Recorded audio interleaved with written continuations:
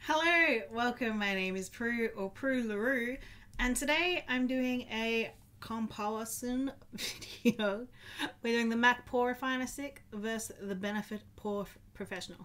This is a sample size of it, and this is the full size of this product. I'm doing this because there is a video on my channel that happens to be quite highly viewed, which involves me not talking at all and just applying them. And it's not very informative. It's very early in my days of YouTubing. So I thought it'd be fun to come here again today and show you the difference between these two. So the Mac Pore Refiner Stick is a product I bought when I was first getting into makeup. You can actually go to Mac professional stores and pay like $150 and they'll do a Mac lesson. Mecca also do this as well, and it's redeemable on the products on the day.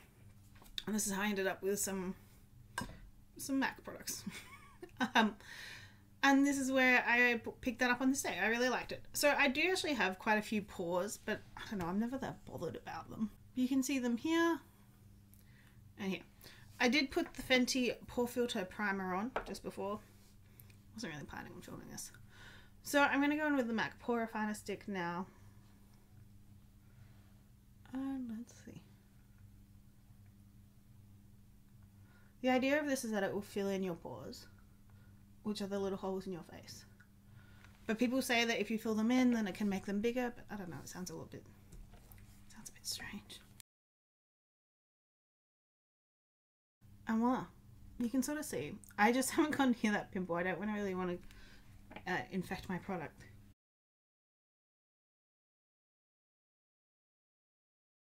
But you can see how smooth this side looks now in comparison to this side, which is a bit holy. So I like the Mac Pore Refiner because it's very light, easy to go on.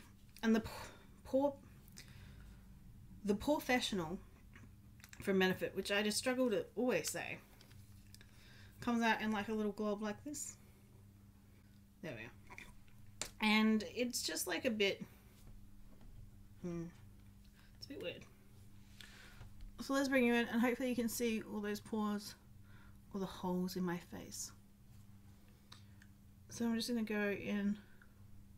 This probably is maybe a bit too much. I think you're only meant to use like a pea-sized amount.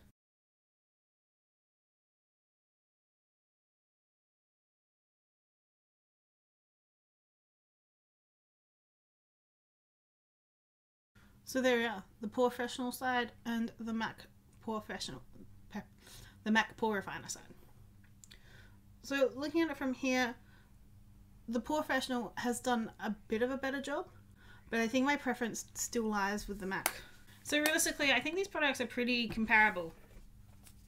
And there's not much difference, except in the way that they apply and the consistency of the product. My preference always seems to go to the Mac Pore Refiner. I think that's just because it's a stick and it's just like bam bam.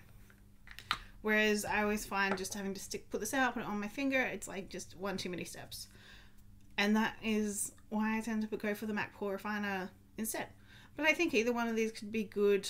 If you're really worried about your pores, I don't think many people look at your pores, do they? I mean, if you do, like, good on you. I'm intrigued. Let me know if pores are something that you really worry about.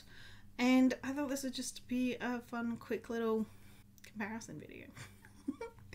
Anyway, I hope you enjoyed. Feel free to check out my channel if this is the first time here, see if what I'm doing is something you like and you're interested in subscribing. If you're a returning subscriber, you know I love you so much. Thank you so much for watching, and I really appreciate and adore you. Mwah.